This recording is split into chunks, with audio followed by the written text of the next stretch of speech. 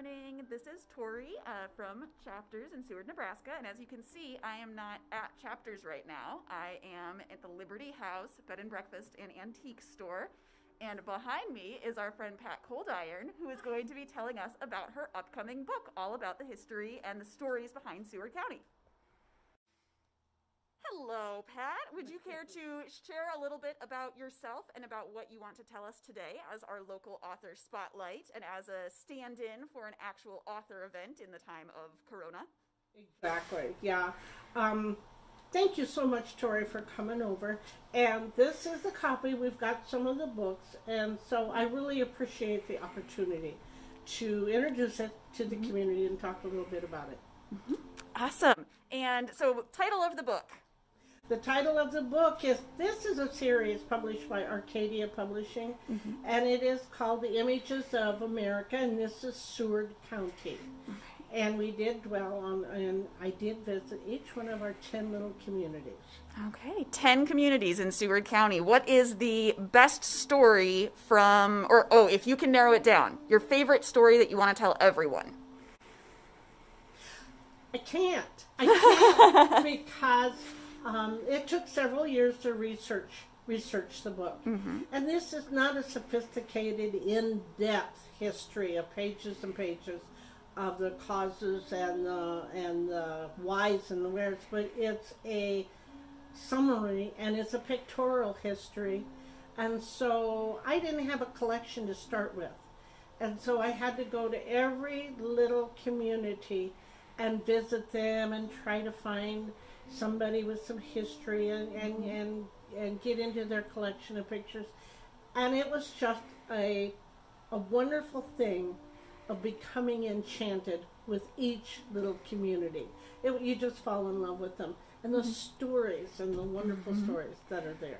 Oh, very cool. So when it comes to choosing what went into the book, especially when it comes to the pictorial history, what was the editorial process for that? I have to tell you that this took a couple years to research.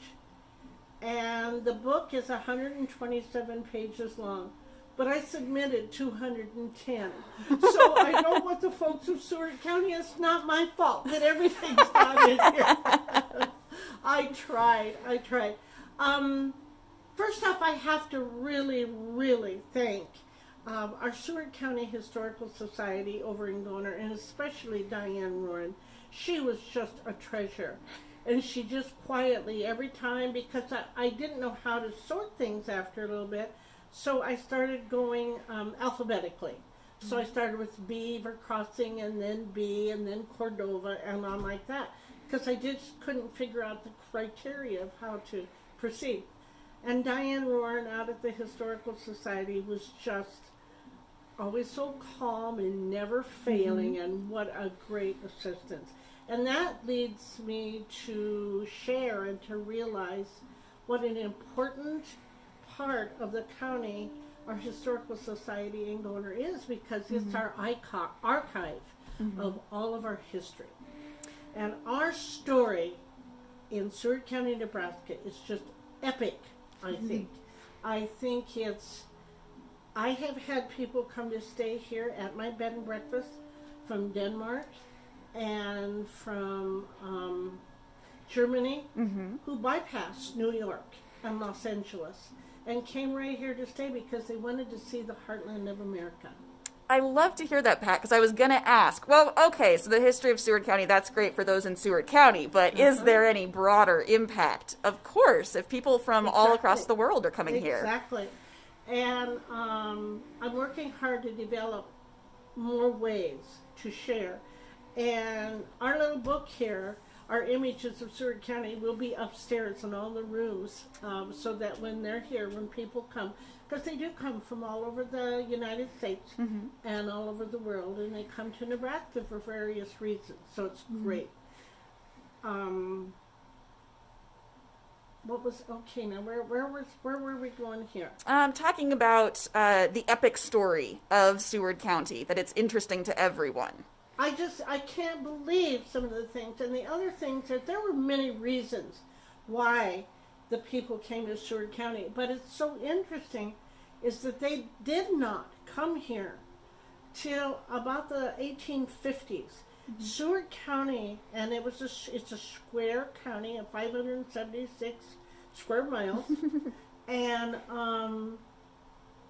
when I went to Maui in Hawaii, they had a courthouse in 1830s, and they had ships, and they were populated, and they were busy. In 1867, the year that we became a state and a county, Isaac Singer was turning out thousands of sewing machines in New Jersey. Sacramento, California had already been developed and the gold rush was going on. And nobody, and Seward County laid here quiet and pristine, and the Blue River was crystal clear, and there were clam shells and the clean rocks on the bottom, and it was magical. And we had antelope and buffalo and wolves and everything, and the Native Americans occasionally traversing through. Just think how pristine and beautiful it was. And the people going from back east out to the west coast, they used a more commonly traversed route of about 60 miles north of us along the Platte River. But then in 1862, the Homestead Act was put into place. The Civil War veteran soldiers, they were given land in lieu of cash money for their services because the government didn't have any money, just like today. I didn't say that. And then, political commentary coming to you live from Seward. And then also, the railroads had come out here and bought up a lot of land before they knew for sure the direct route that they were going to take.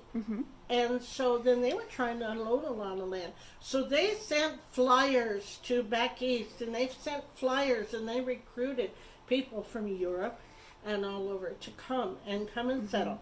So all of a sudden this little influx started, and bless Jane Grafshart, she's got a map of the first settlers that came to Seward County, and there was just a handful. When they made their first election, when they voted on something, there were only 25 people that voted. And so then within a short time, the people started coming because of all these reasons. I can't imagine the hardships these people endured. This is part of the story that I got listening to the other people and reading all the stories from the first settlers. Because just think, they would come from a settled home, maybe back east in Ohio or New York or Europe, and they would come out here, and they'd maybe take a train to St. Louis, Missouri, and then they'd come up the Missouri River.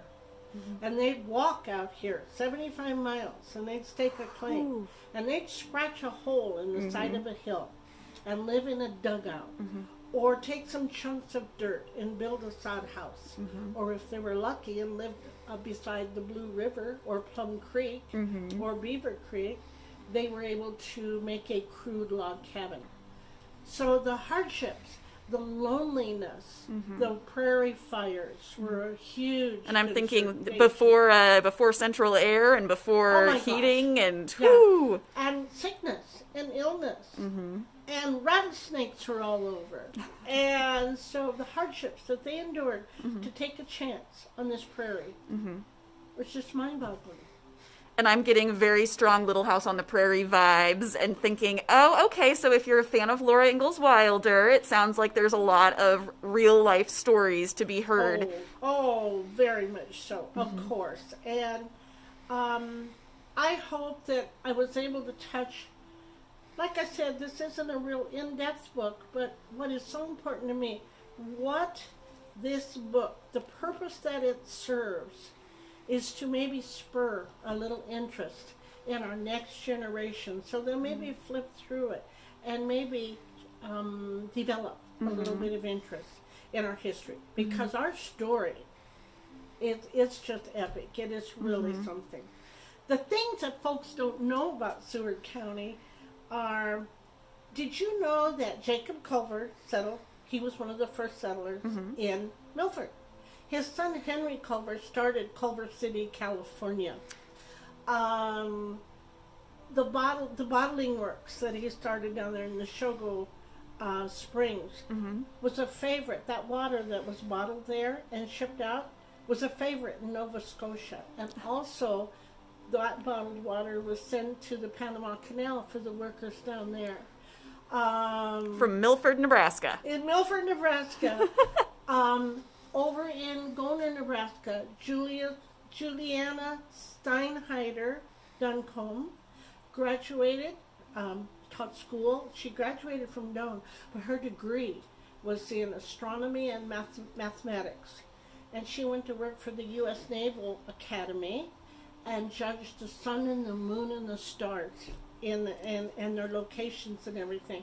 And we did not even know this, that there were several scholarships given in her name during the eclipse time here, and especially geared towards young women so that they could pursue a career in mathematics and astronomy. Well, that's fantastic. Isn't this wonderful? Wow. The things, the stories that come from Seward County that we aren't aware of. And maybe this little booklet will spur a little bit of interest. Absolutely. I have a hard time thinking it's not going to, because right now I want to pick it up and read through it.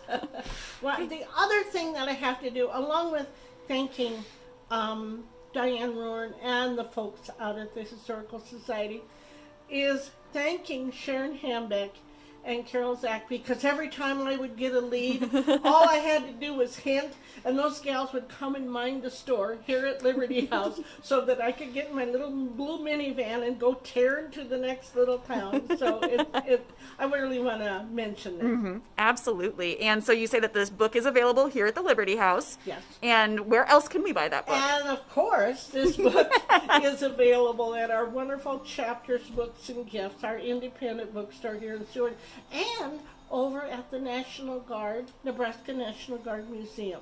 So you can get it at 3 places. I'd also like to mention, Tori, that these are not very professional, and they were done a little time ago, and so they are kind of homemade. But please go to the YouTube channel, Tallgrass Prairie Stories. And over the years, I've interviewed some of our wonderful folks that are gone now, and it does tell some of our stories, and I intend to kind of keep doing that too. And also then, because of this book, I'm developing little brown box road trips and putting information in them so that folks can take a Sunday afternoon drive in Seward County. So during the times when we're really not supposed to be going far afield, this is a perfect way to explore your own backyard and learn about some of the history. You can stay in your car and stay safe, but still have an enjoyable afternoon. Well, fantastic. Well, thank you so much, Pat, for telling us about Faces of Seward County and seeing just a little snippet of what there is to explore and see and learn. And everyone, definitely you need to come and check out this book and check out the Liberty House while you're around.